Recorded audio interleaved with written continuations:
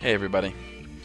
So, since some people complain about watermarks, even though Bandicam is really nice for me because it doesn't really have any frame rate issues, it's almost lossless, and it's really light and easy to use, and the audio leveling on there is better at least than some other programs I've tried. Even though it's not ideal, I still might have to try to work more on equalizing in post. And other than the fact that as a watermark, I really enjoy Bandicam.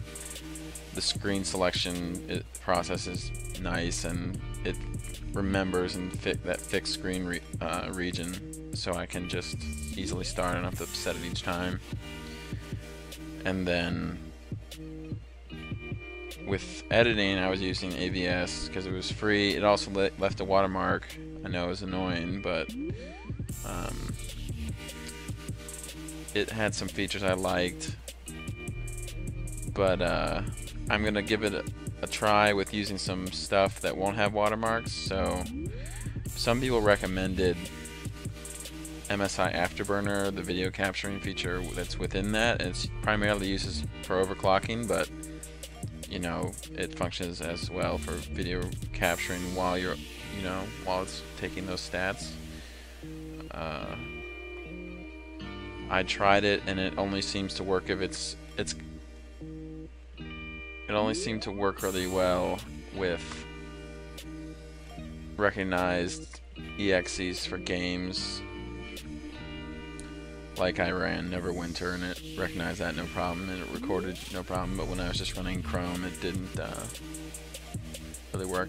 And I guess I should try, maybe see if I can open Flash projector by itself and see if I can start, if it will work with that. But with Chrome, where I like to play, it didn't really recognize it. So, and in the options in the video capture section of that, at least without digging into the actual program files, the UI is very simple, and it doesn't give you many options. So I'll have to look into seeing if something else doesn't work, then I'm trying to fix MSI Afterburner. But another thing I downloaded was Cam Studio, and this seems to be, more similar to Bandicam than Afterburner is.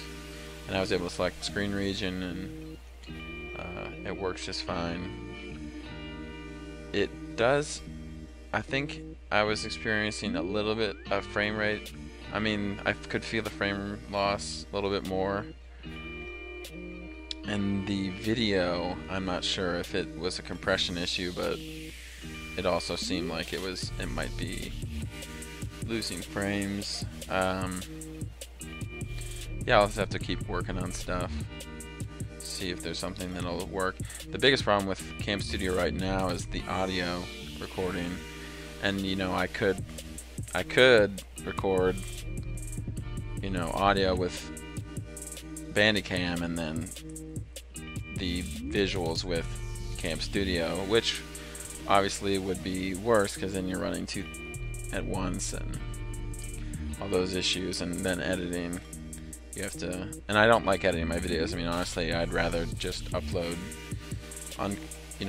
unedited raw videos to you guys, so that it feels more like a live stream or stream than me, trying to impress you with a whole bunch of lens flare and jump cuts and only showing the best stuff. Because sometimes people want to just see the day-to-day normal conversation, hear the conversations, and see people make mistakes, and maybe something doesn't happen that's that crazy, but sometimes it's just fun to see the everyday occurrences in the realm.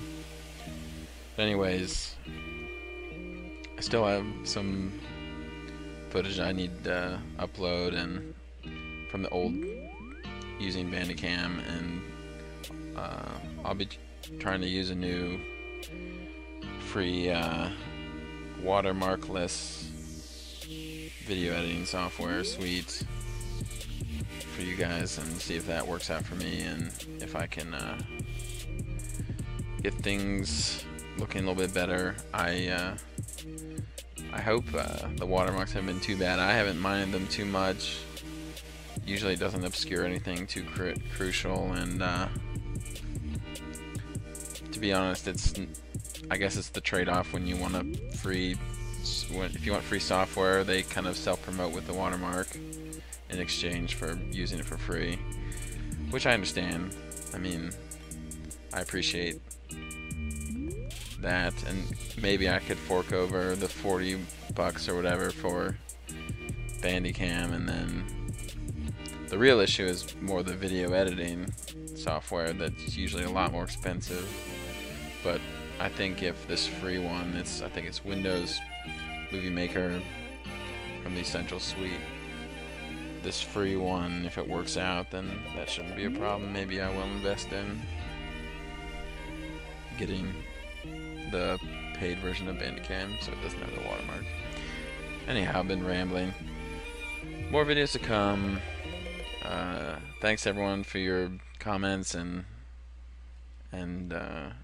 just chatting with me. Appreciate it. It's fun. And I'll talk to you guys later.